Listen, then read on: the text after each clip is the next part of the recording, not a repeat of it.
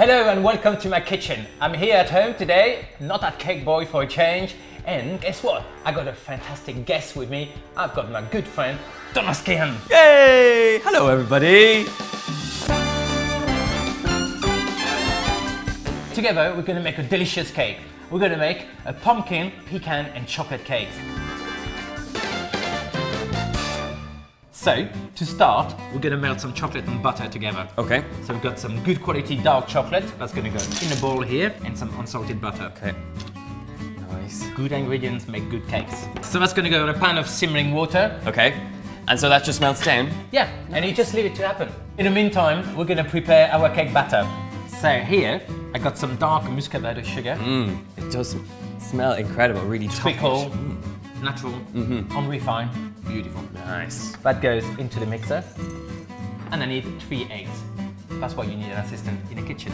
3 eggs, beautiful. 3 eggs, and those go on top of our sugar. Important things, egg and sugar together, they eat each other as soon as they get in contact, so you need to put the mixer straight on. Okay. Or you get a bit of scrambled eggs in. Dark muscovado can be quite lumpy, so you want to get this lump to disappear. Okay. So it's a perfect atom cakes, you know, for a special occasion or something. Sounds good. It's God, great. look how frothy. You can see it's lovely and fluffy. Yeah, yeah. So you need to bring this this fluffiness. I love that word. I Fluffiness. love a bit of fluffiness in the kitchen. Exactly. So I'll go check the chocolate. Yep. Okay. How are we doing? We've got melted chocolate. I'm going to bring it to you. Okay, don't burn yourself. Try not to burn myself. Okay. So, melted chocolate, melted Great. butter. Look at that. That looks amazing. Look how voluptuous it is. Right in. Oh, wow. All right, I'm gonna beat those together again. Okay. Wow, look at that. Nice and glossy and smooth, and we don't want to overdo it at this stage. Okay. So this is just to combine the ingredients together. And now we're gonna add some water to it. Okay. I know it sounds a bit strange. Yeah, it does but sound a bit strange. trust me, it does work. That's what's gonna make your cake nice and soft and moist. Okay, okay. So it's quite a runny mixture, but that's normal, don't panic. Okay. People always panic when there's something too sticky, too liquidy, and then... Okay, final drop. And now I'm gonna fold in the flour. Okay. Am I doing an okay job here? Yes, I feel I'm perfect. getting the flour everywhere. It's getting a little bit... That's part of the thing. That's why you need to get a large bowl. Okay. This is self-raising flour, so that's going to lift our cake. Very important when you use self-raising flour. As soon as the liquid touches the flour, the baking powder is going to start to activate. So you need to move on at this stage.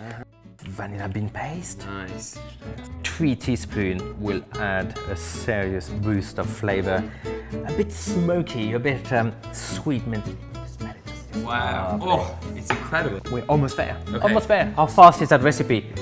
We've got some grated pumpkins. If you can't get pumpkins, you can get butternut squash. That works as well. And if you can't get butternut squash, you can use some carrots. Okay. Okay, that goes in with all the juices.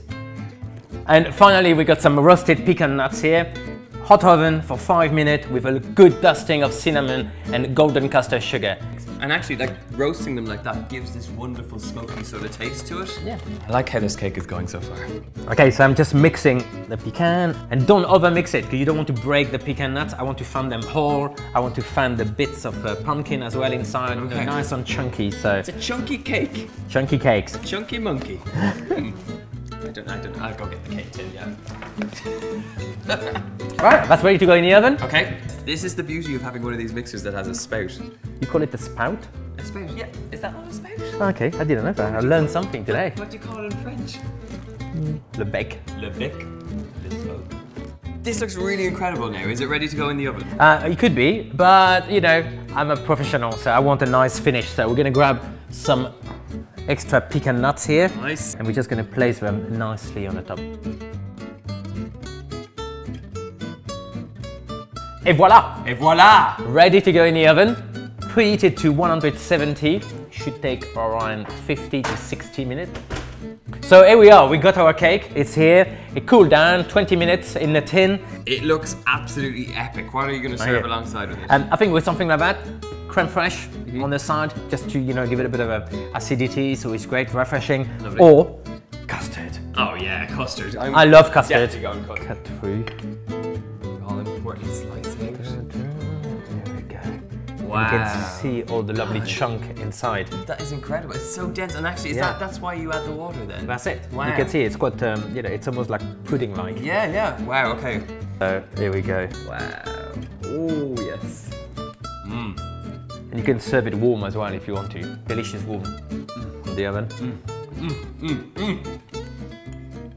That is absolutely glorious. I mean, it's really dense, it's really moist, and I think the addition of the pumpkin in there it gives it this sort of fresh sweetness to it.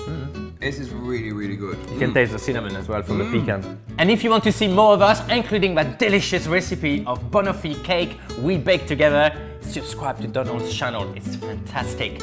And of course, subscribe to mine for more baking adventure and recipes. Leave plenty of comments as well, because we love them. We do. Love them. Underneath here. And like, share, please like and share. And love. Bye-bye. High five. High five.